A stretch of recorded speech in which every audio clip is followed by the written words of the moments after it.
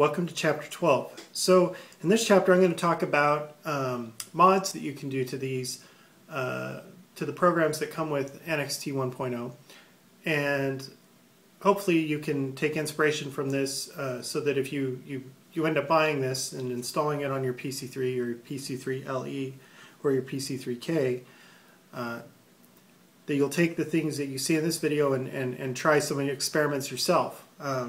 The whole idea of this is to open up VAST for people who aren't, too sure about how to program, or who just want to mess around with sounds real quickly with the sliders. And so, with these modifications, you can go a little bit deeper into being able to control the sounds and so forth. So, first of all, let me talk about a mod that I've done here to Plink. Let's go ahead and go to the AUG page. So if you remember, Plink has two layers that essentially do all the DSP. So for the mod that I've added to here, to Plink, the main mod is this that's done to the wrap block. So what I've done here is source 2 is now attack velocity, depth control is fun 1, and it has a depth of 18 dB. So let's go ahead and look at fun 1. So all fun 1 is sort of like, it essentially checks to see where the mod wheel is. And if the mod wheel is down near the bottom of its travel, which means that you're playing with the piano envelope, then it's going to apply this mod. So this mod will not affect sounds with the synth envelope. So for instance, let me play this sound with the synth envelope. And I'm varying the velocity, and you don't hear any change to the sound. So this is with the mod wheel all the way down.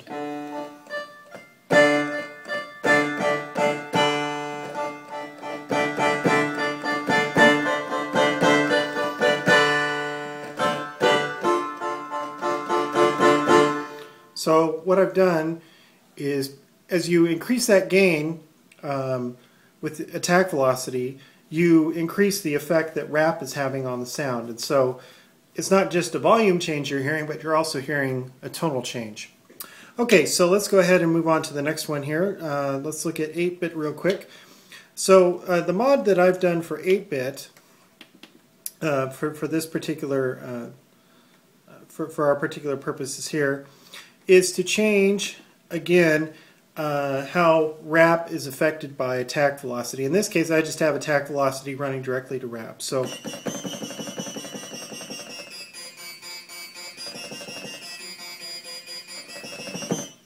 you can hear that as I hit a key. Let me do it again. Let me turn up the volume just a tad so you can hear that perhaps better. So I'm going to hit C4.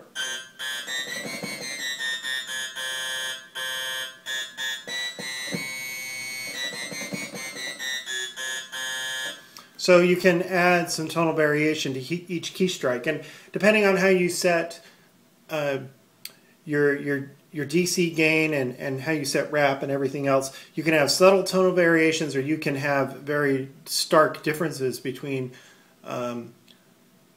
soft key presses and hard key presses, or slow attack velocities and fast attack velocities.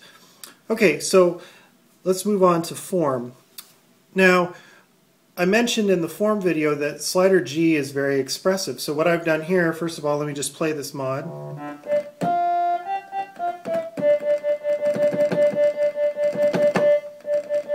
Let's move slider G up a bit, and I'm going to go ahead and turn the mod wheel all the way up.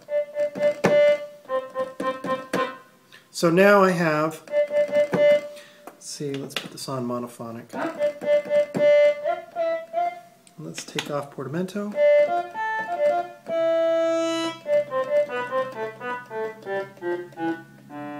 So if I hit a key softly, I get a mellow sound. If I hit it hard, I get a more cutting sound. If I hit it soft and I press,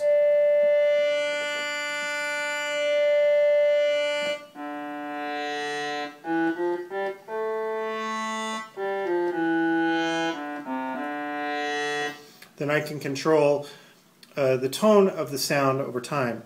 So this is implemented using some functions on layer 3. So first of all, we have this low pass fun that takes mono pressure, and it low passes it with a value of 0.03, which means it's going to adjust relatively slowly to the changes in pressure values. This makes it easier to control the aftertouch. We're going to add in some attack velocity and then Fun1 plus Fun2. And then if we go to the DSP mod page to the gain, here you'll see that Fun3 can affect this up to 24 dB, and the depth is controlled with the mod wheel. So pushing really hard on the key with the mod wheel about halfway up. Let me put it all the way up. Now see, that might be a little too far to be realistic, so you might assign this to the mod wheel so that for each different kind of horn or whatever it is that you've created with form, you can adjust the depth of the effect. Okay, so let's go on to bad. So bad, the mod is very simple.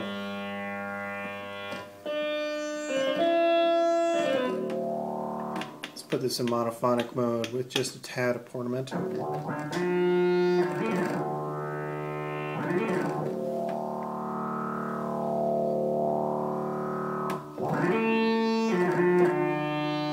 Basically, I've assigned pressure to control cutoff frequency. So let's go up to our layer 3 where we have our filter. Go to the DSP mod page, and frequency you see is being controlled by Fun1 with a depth of 2400 cents, and Fun1 is just 0.03 in empress. So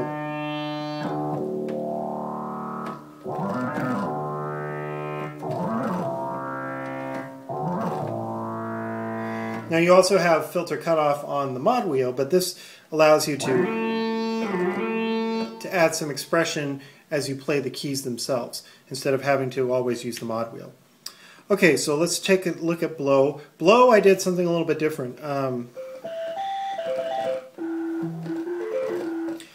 First thing I did was I took off the pitcher effect. So I want you to be able to hear what this sounds like without any pitcher applied.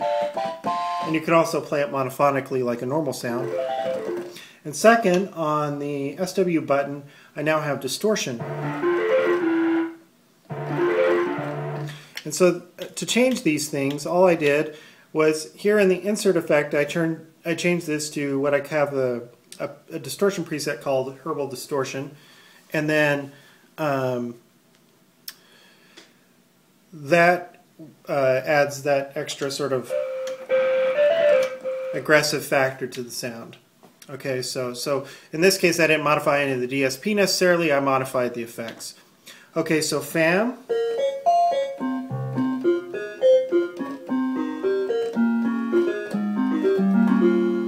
The main thing I modified here, if you go to the DSP mod page, is the ranges. Okay, so the controls affect saw pitch and sine pitch, and pitch course for the let's look at the ALG for the saw plus shaper block. So sine and saw plus shaper, it's still the same wiring, but I've changed the ranges so that before with FAM you get very low pitch sounds. So if you modify the ranges, in this case I've modified this from -72 steps up to -60 steps. Now I've taken this from -48 steps to -12 steps. So now I have, I can cover a sort of a different family of sounds that are higher in pitch, generally speaking. Okay, so moving on, we have what.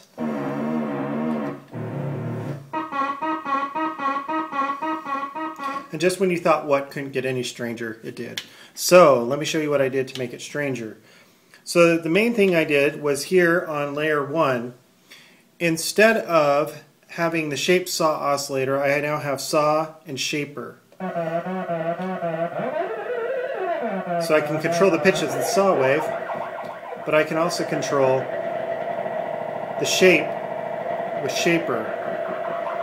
So it's kind of like shape saw, but it's a different way to shape a sawtooth wave. And you get all sorts of more crazy sounds out of what. With Ole Miss, what I've done Okay, let me play that note again and explain what's going on here. I'm going to play the note and I'm not going to press on it. I'm just going to play C4. So kind of a nice string sound. Now I'm going to press on C4. So you hear how the harmonic is coming out? Let's do it again. An octave above the fundamental. This I found by trial and error. If you go to the DSP mod page to layers 2 and layer 4 and X fade, I have Fun 1, which is implementing our low pass and M press arrangement, assigned to change the X fade amount by 5%. So that's what you're hearing. You're just hearing a different X fade amount being applied as I apply more pressure. But because of the way rap works, that also changes the pitch. So in this case, I'm going from a fundamental sound to sort of like the first harmonic. Or the first harmonic above the fundamental, I should say. Okay, so let's go ahead and look at Padman. So Padman, let me play a couple of notes here.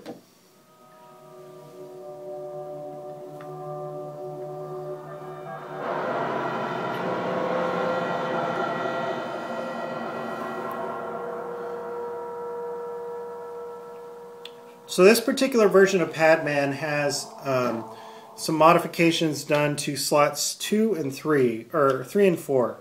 So let's go ahead and look at the DSP mod ALG page. Sorry.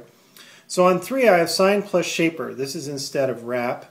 And on 4 I have saw plus shape and saw plus shape. So I have basically 2 FM operators in series instead of PW mod. And so this will give me different kinds of sound shaping potential out of slots 3 and 4. And you can do the same thing. You can pick any 2 blocks you want. You could, with a little bit of modification, make a much more complex algorithm.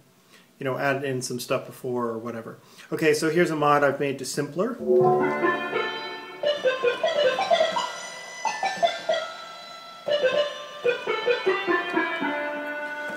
So this particular mod, again, is a pretty simple one. What I've done is, instead of having the AM going on with the sine plus and then an X gain block, I have saw plus and shaper. So that's our, you know, traditional FM algorithm, but you have a bit of control over these things. So for instance, shaper here, shape amount can go from 1 with the slider all the way down to minus, to basically 0.9.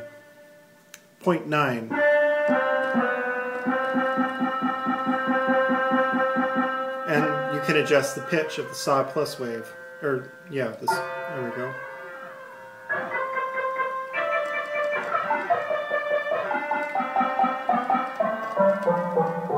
So this allows you to use all the fun things that are available with simpler, with a different kind of DSP at the very beginning. In this case, FM instead of AM.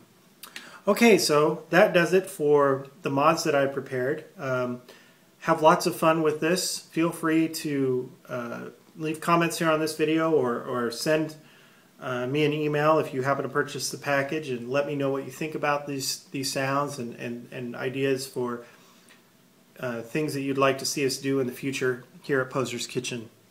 Thank you very much for watching this video and for watching this series, and enjoy.